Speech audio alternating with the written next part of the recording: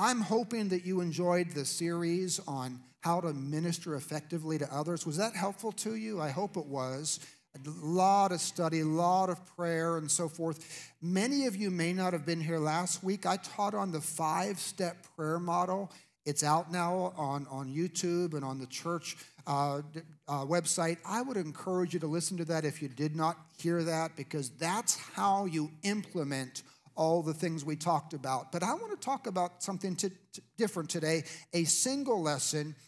Every month this year, and for the last several years, we've done this quite a bit, we do something called a soaking service. And for a lot of Christians, you're like, soaking service? What in the world? Do I bring my laundry? What do we do that night? What is a soaking service?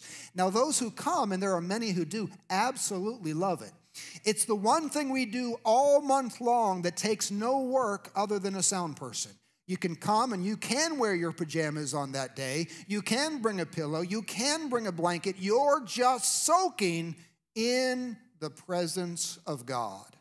But if you don't have our kind of church, you're like, what in the world are they doing? Is this some kind of weird doctrine, soaking? I don't know about that. So we're going to talk about that today, the power of waiting on God.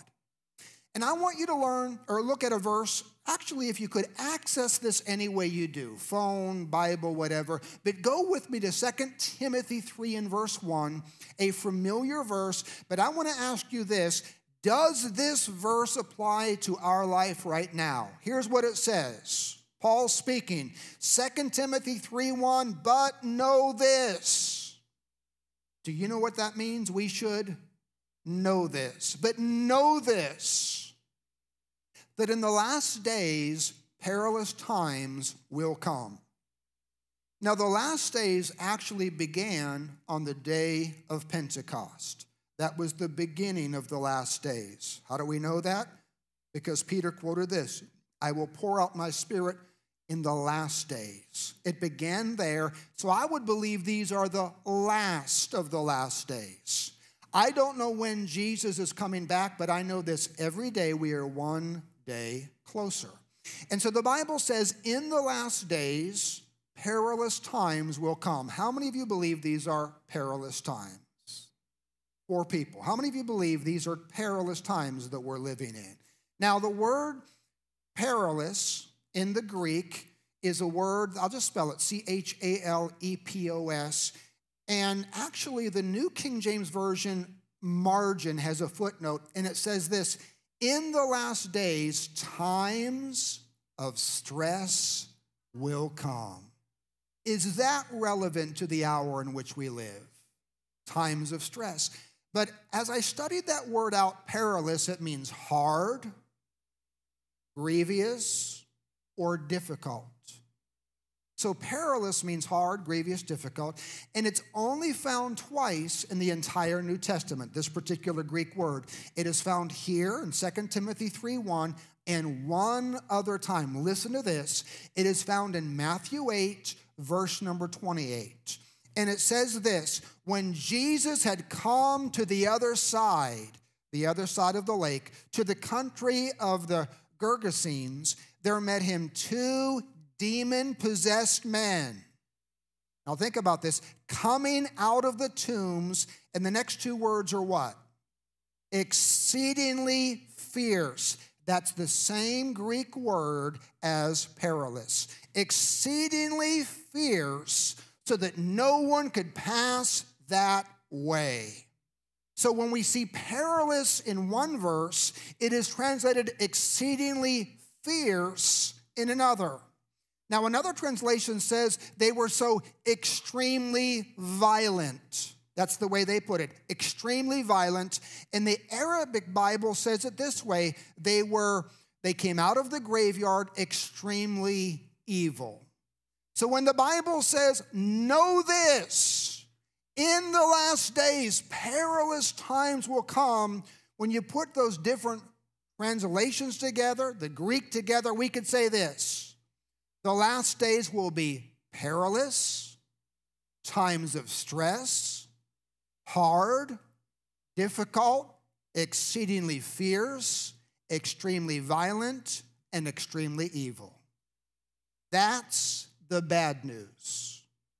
But here's the good news. God has provided a way for us to walk in peace and victory in the midst of perilous times. How many of you know God's presence is always bigger than anything the devil brings? And here's what Scripture says: the glory of the Lord will cover the earth as the waters cover the sea. So yes, we are in the world. Yes, it is perilous, difficult, hard, exceedingly fierce. But don't you know, greater is He that is in you. I said, greater is He that is in you than he that is in the world. Now, remember that Palmolive commercial? I forget the woman's name, but she was working, and what was her name? Madge, and she had the woman getting her fingers done, and she was soaking in something, and she said, yeah, it was Palmolive, and they said, what are you doing? You're soaking in it. You're soaking. Oh, that's Palmolive. It's okay. You're soaking in it. Where there's something about soaking that makes a difference. A lot of churches are program-based churches, and we're not against programs, but we're actually a presence-based church. We believe in programs, but they don't do anything without the presence of Jesus. We must walk in that presence. And here's the good news. You can do it at church, and there's something about that corporate anointing, but you can do it at home. You can do it in the car. You can do it in your office. Anywhere you are, you call His name, His presence is made manifest. Here's what the Scripture says. Husbands, love your wives, just as Christ also loved the church and gave Himself for it, that He might sanctify and cleanse it with the washing of water. What's the next three words? By the word. And that He might present to Himself a glorious church. And then notice this phrase, not having spot or wrinkle or any such thing, but that it should be holy and without blame. So notice something, if you would. The word soak in the dictionary means to soften, to pour into, to saturate, and to immerse. How many of you would agree that if we are not careful, our hearts can become hardened because of what's around us? Our lives can become embittered. But as we soak in His presence, those things begin to soften. We begin to be saturated in His presence. And here's what the Scripture says: just as a husband is presented with a wife, and the Bible says she is glorious and beautiful. We just had a wedding yesterday with the Marinowskis, and Julianne got married, and everything was pristine. The dress was perfect, not a spot, not a wrinkle, the hair, the makeup. And as the father came down, he presented her to her husband-to-be without spot or wrinkle or any such thing. And that's the picture. And in the same way, we will be presented to our bridegroom without spot or wrinkle or any such thing. And I believe that happens at the rapture of the church. But notice that phrase, not having spot. Now, I believe there are two things that get out the spots and the wrinkles. The first one is the Word of God. And actually, that verse said it's by the washing of water by the Word. The Word of God washes your life. It washes your mind. It washes your environment. And so we need washed on a regular basis. How many of you know if you don't get a shower every day or so, thou stinketh, right? I don't care who you are. I don't care how much you pray or fast. You need to get a shower, a bath, whatever. Why? Because these bodies get stained, they get dirty, it begins to smell. And so you need to, just to let you know, bathing is a good thing, right? So the reality is we are washed by the Word of God. But there's a second way to be washed, and that is by the Spirit of God or the presence of God. Because here's what the Scripture says: out of His heart will flow rivers of living water. Now this He said about the Spirit, whom those who believed in him were to receive. So Jesus called the Holy Spirit water, living water. So what cleans your life? What helps you with those spots? The Word of God and the Spirit of God, or we would say the presence of God. And we need both of those in our lives. Water refreshes. It cleans. We drink it. We bathe in it. We wash with it. And then Paul calls the body of Christ a glorious church. We may not be all that yet, but I believe that's God's desire, his intent. We are to become that glorious church. And when I say us, the body of Christ at large. To me, a glorious church is a church filled with the glory of God. So how do we get the spots and wrinkles off in our clothing today? We wash out the spots. We iron out the wrinkles. How do we get spots out of our personal lives? Here's what James 1:27 said. Pure and undefiled religion before God and the Father is this: to visit orphans and widows in their trouble, to keep oneself, what's the next word? Unspotted. Now their translations say unstained from the world. To keep yourself unspotted or unstained from the world. You see, we get dirty or spotted when we're around the world system. It can cause us to be defiled. It's one thing to be in the world. It is another thing for the world to be in us.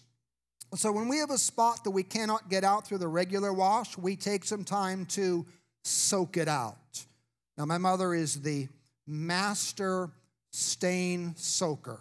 So anyone in our family and even our extended family, especially when the kids were playing sports, Gigi, I've got this jersey, I've got these pants, I've got this top, I've got this stain, and we don't know. She goes into this factory, and 3 or 4 days later she comes out, and it's perfect, and it's on a hanger, and it's ironed, and she is the spot remover.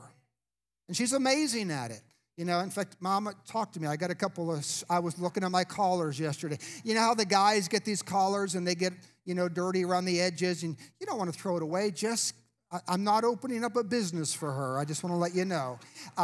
But she is the master stain remover. I don't know what she does, but she says, I get a bucket and I soak it. There's a difference between a quick rub with a napkin and soaking it. There are some things that need to be soaked in your life. Because we're in a world that is fallen, sin-filled. Think about this. We're not to be a friend of the world. We're not to love the world, James said, and John said. We're not to be conformed to the world. We're in the world, but we're not of it.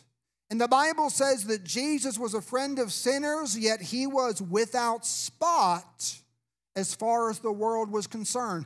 How many of you know if he went down to minister to someone in the bar, he wasn't drinking with them to convert them? He was relating to them, but not doing what they did. And here's what the scripture says in 1 Peter 1:19. Jesus was the Lamb without blemish and without spot. So he was the spotless Lamb of God. But we're not spotless.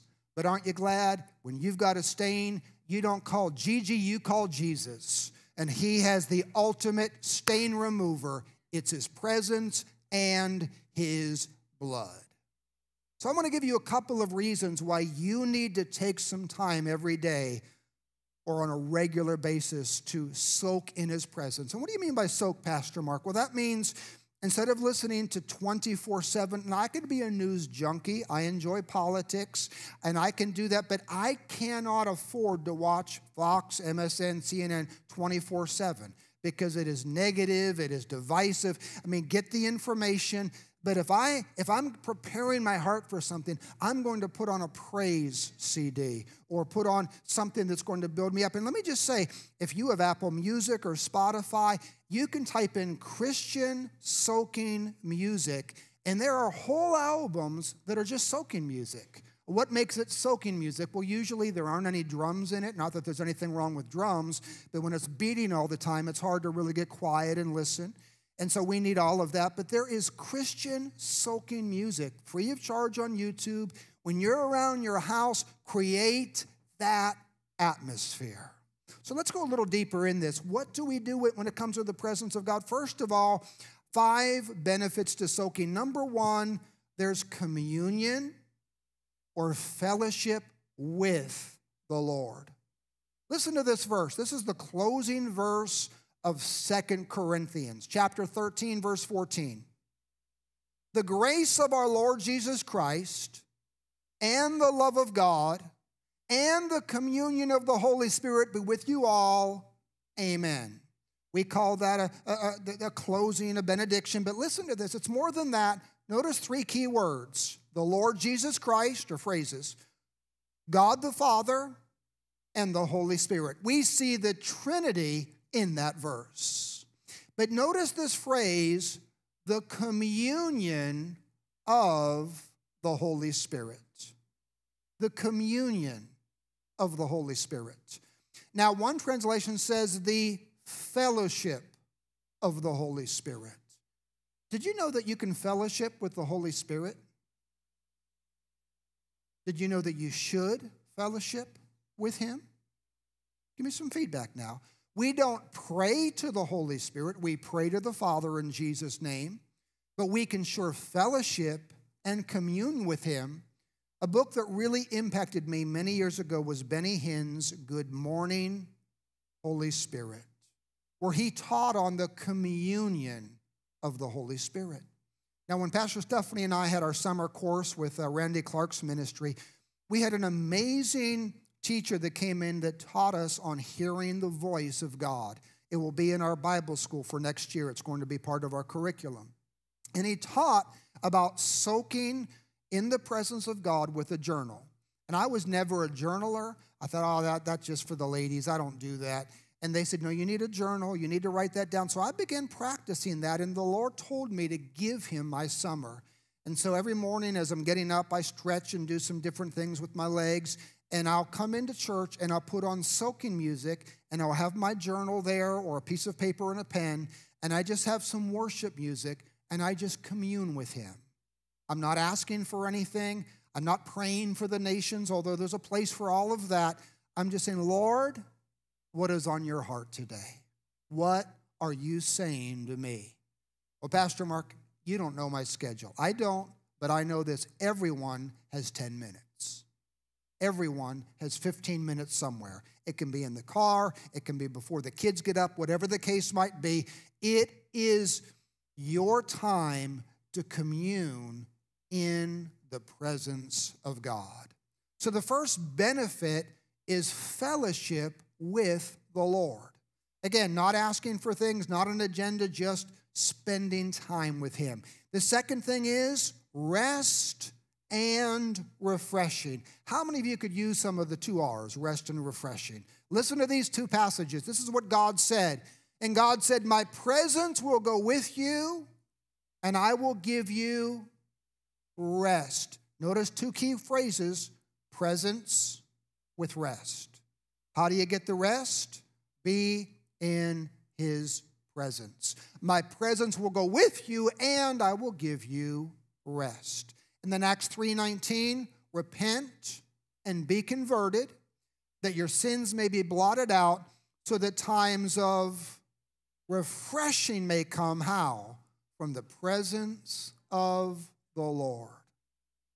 Now, the corporate gathering always has a stronger anointing than just you on your own individual time. But aren't you glad you don't have to come to a service to be in his presence? He's just a call away. Lord, I call upon you. I want to be with you. I want to just commune with you. And in his presence, there is rest. And in his presence, there is refreshing.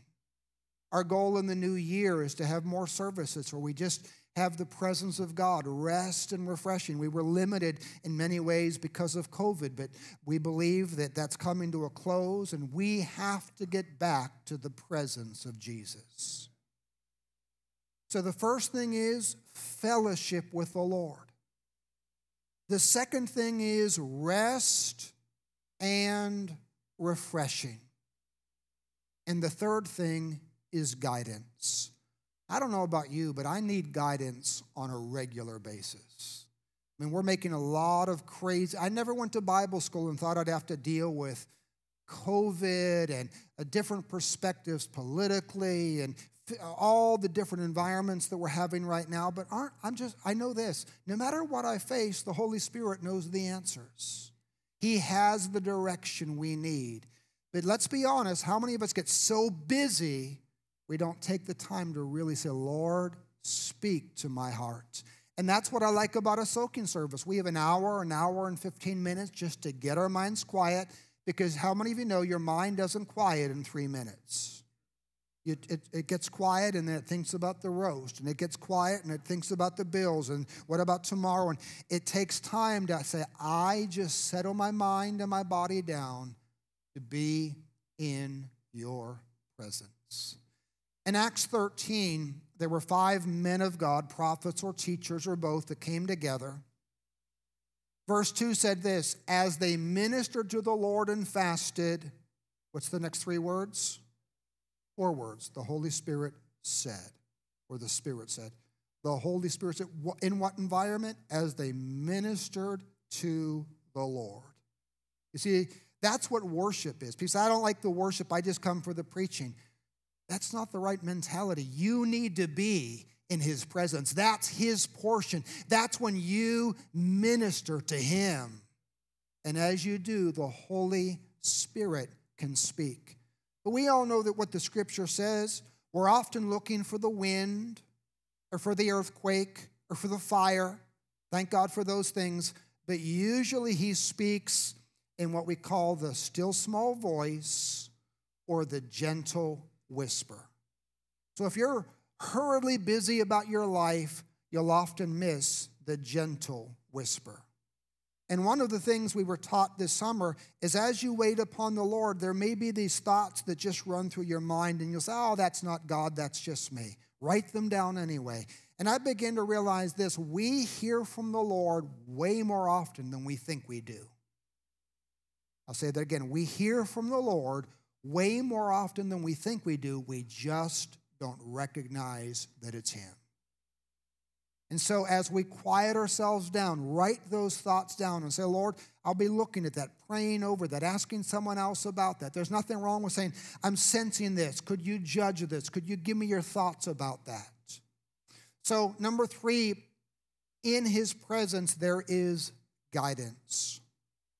Number 4 is the joy of the Lord. We could all use some joy at this time. And here's the great thing. The joy that is already on the inside, the fruit of the Spirit is love, joy, peace. The joy that is already on the inside rises to the outside when we allow the Lord to minister to us. Have you ever come to church feeling down and discouraged and struggling, and by the end of worship, you're through that, you're over that as you're magnifying God, and by the end of the message, you're ready to run through a troop and leap over a wall? Why? Because what was on the inside began to come to the outside. It's important to keep that joy up by being in his presence. Give me a verse, Pastor Mark. Psalm 16:11. You will show me the path of life. In your presence is fullness of joy. In your presence is fullness of joy. And then number 5, strength. The good news is there's not just strength for one part of you. You are a spirit. You know this. You have a soul and you live in a body. There is strength for the whole man, spirit, soul, and body. Now you might say, Pastor Mark, I'm just not sure about calling it soaking. That's fine. Let's call it what the Bible calls it, waiting on the Lord. believe soaking is accurate too, but listen to this. Isaiah 40:30, you know, and 31, you know this. Even the youths shall faint and be weary, and the young men shall utterly fall, but those who wait upon the Lord shall renew their strength. They shall mount up with wings as eagles. They shall run and not be weary. They shall walk and not faint. Supernatural strength is available when we take the time to be in his presence. We need to value that presence. Again, it doesn't have to be long. It doesn't even have to be here. But turning off all of the world's noise to say, Lord, I'm going to spend time with you. You know, with Adam and Eve, God created them for fellowship. And the scripture says that he would come at the cool of the day and talk to them. Now, when is the cool of the day? Well, some people say it's morning. Some people say it's evening. I believe it could be either one. It basically is when the sun isn't up high. So it can be the morning for you. It can be the evening. It could be the afternoon if that works best. But have a time where you say, Lord, I shut off all the noise and I just spend some time fellowshipping with you. Now, I want to give some practical things that you can do to implement this in your life. And I strongly encourage you to do that. I know Christians that get burned out. They can't handle life's difficulties. That shows me not to judge, but they're probably not in his presence as they need to be. Number one, a couple of things you can do. Set aside some time just to soak in his presence. Not to listen to a teaching, although we love that. Not to go to a prayer meeting, although we believe in that. Just to soak and to rest and to listen. Something about that. We believe in using our prayer language. I pray in the Holy Spirit every day. But when we're soaking, that really isn't the time to be just praying in the Spirit. Just get quiet. You can just talk to the Lord in your heart. Lord, I just get quiet. I just want to fellowship with you. I just want to hear your heart. I want to be like John that puts my head on your shoulder and just listens to your heart. Take some time to do that. Don't give God at that time your shopping list. God, I know you're busy, but I've got 9 things we need to deal with now. There's a time for that, but this is that time just to spend fellowshipping with him. As you do that, allow him to minister to you. The second thing, invite the Holy Spirit to minister afresh. Now, the Bible says in Psalm 92, I was anointed with fresh oil. How many of you know that every 3,000 to 5,000 miles, your car needs an oil change? Now, it doesn't necessarily mean you don't have any oil. It just gets soiled, stained, dirty. You see, when you get new oil, it's clean and it looks very different after so many miles. You pull out the dipstick and it's black and it looks like it's been really used. You need, Pennzoil lets you know, your time's up. Okay, 3,000 miles. We got a deal going. It's time for some fresh oil. Well, how many of you know if you're going to serve God for the length of your days, it may be some time for some fresh oil in your life? So how do I get a spiritual oil change? Soaking in his presence. I'm not saying you lose the Holy Spirit. You don't. You never lose him. But I am saying you can become stained by being in the world, even if you're not involved in it, just being around it. How do you get rid of that stain? Soaking it out, being with him. A couple of other things. Secondly, invite the Holy Spirit to minister afresh to you. Holy Spirit, just come. He comes where he's welcomed. Remember the Bible verse that says, I stand in the door and knock. If any man open the door, I will come in. That verse is not written to believers or unbelievers. It's written to believers. I stand at the door of your heart and I knock. I remember Jerry Savelle telling a great story of many years ago when racism was a bigger issue, and there was an African American that was invited to sing to a church down south, and they did not realize the skin color, and so he came to preach, and when the deacons recognized he was different, they said, "I'm sorry, you can't speak here." And they sent him home, which is horrible. But in the midst of that, he was saying, "Lord, it's just not fair. They invited me, and then they won't allow me to speak." And the Holy Spirit said, "That's okay, son. I've been trying to get into that church for years, and they don't let me in either." So we need to let him in. Say, "Holy Spirit, I know you're dwelling in me, but I want you to refresh me. I want you to speak to my heart." A couple of other things. Number 3, endeavor to quiet your mind and focus on the Lord. And I'll be honest with you, when I come to a soaking service, the first 10 minutes, the music's playing, but my mind isn't quiet yet. I'm thinking about all of these things, and then all of a sudden I begin to get my mind quiet, and then I think about I don't think about the roast. That's not my area of expertise, but I'm thinking about something I've got to do tomorrow or something I need to do later that day. No, I'm going to pull my mind back in. It takes time to get still and focus. And there's nothing wrong with that. We're so used to going and blowing and moving, our mind isn't used to being still. Here's what the scripture says. We know it well. Be still and know that I am God. And that phrase, be still, here's what it says in one's translation. Stop striving. Stop striving. And how many of you know sometimes we can be striving to help God out in some things? Pastor Stephanie had a great prophetic song today about the burden of the Lord. And as I've been dealing with this physical issue, I said, "Lord, I believe in speaking the word, and I believe in doing what I need to do, but it's not like I have to have so many confessions or do so many things. I've been healed by the grace of God, and I'm going to rest in you." So I believe the heart of the Father is don't strive. Be still and know that he is God. And the last thing I want to say is this, and I mentioned this earlier.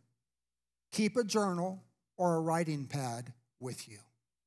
Because I've found many times when the Lord, now here's the cool thing about a smartphone, you actually have something where you can press it and you can speak into it and dictate to yourself, or you can play a video. I mean, a lot of times when people get prophecies, what's the app for that? You just have a video app and you just press it and it tapes things. So there's so many ways you can do it.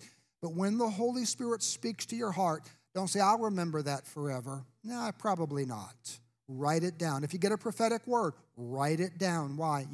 Anytime someone gives me a prophetic word, I'll say, "I was blessed by that. But 3 months from now, I won't remember that." Please write it down. Give me the essence of that. I want to keep that.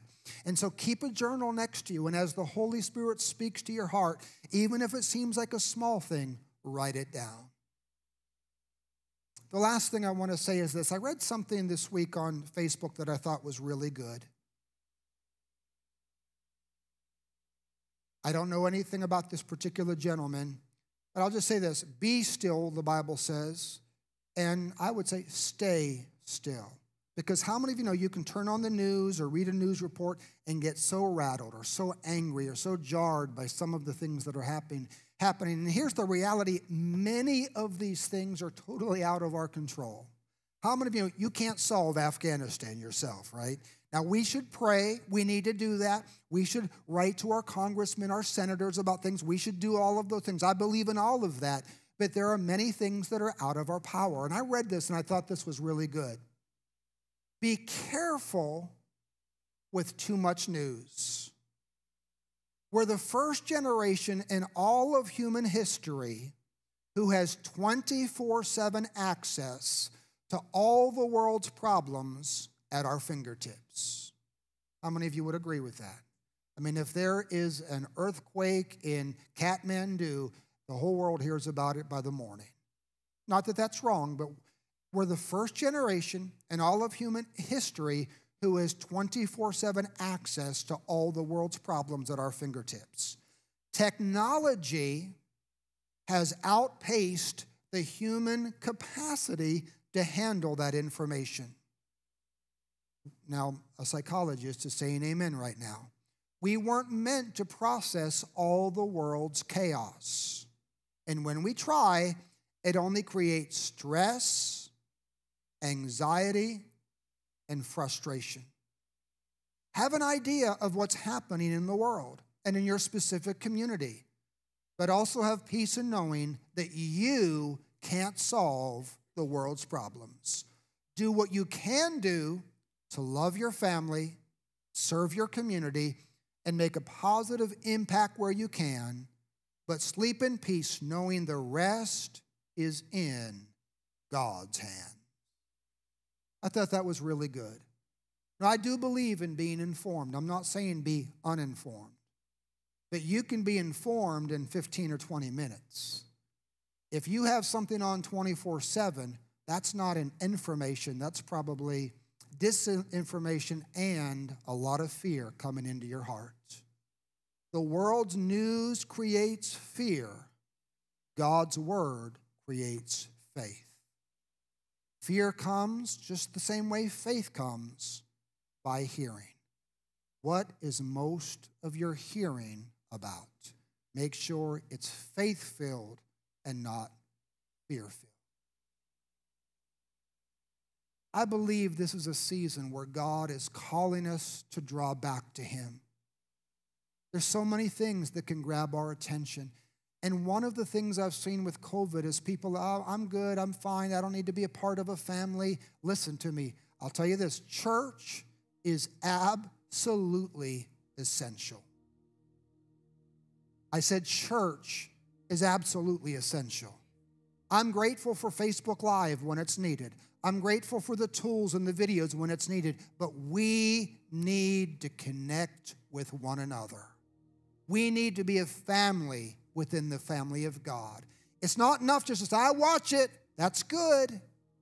But when the Bible says call for the elders of the church, you need to have that relationship where you can come and get prayer and get ministry and serve. You can't serve via a video. Now, some people have no other option. I get that. They have to watch it that way. They're older. They're maybe struggling with something. I get that. But we're called to give, not just receive. I feel led to do something we haven't done in a long time. If anyone's not comfortable coming down, that's okay. I get that. Maybe just come closer and just sit in a seat. But I want us, as a family, the family of God, to rededicate our hearts to be in his presence, draw near to him, and not allow anything to come between us and Jesus. I heard Oprah Winfrey say, she began to pull away from God when she found out he was a jealous God. And she said, if he's jealous, I don't want him in my life. That's an insecurity. God isn't jealous of you. He's perfect. He's jealous for you. He isn't jealous of you. He's jealous for you. He made the earth and its fullness for you, to fellowship with you. People say, I'm sorry, got to go swimming, got to ride a bike, got to do something. We just don't have the time to be in his presence. I'm not talking about you, but so many. I'm good, I'm fine, got things to do, people to see, I'm tired. Let's get back to fellowshipping with our Creator.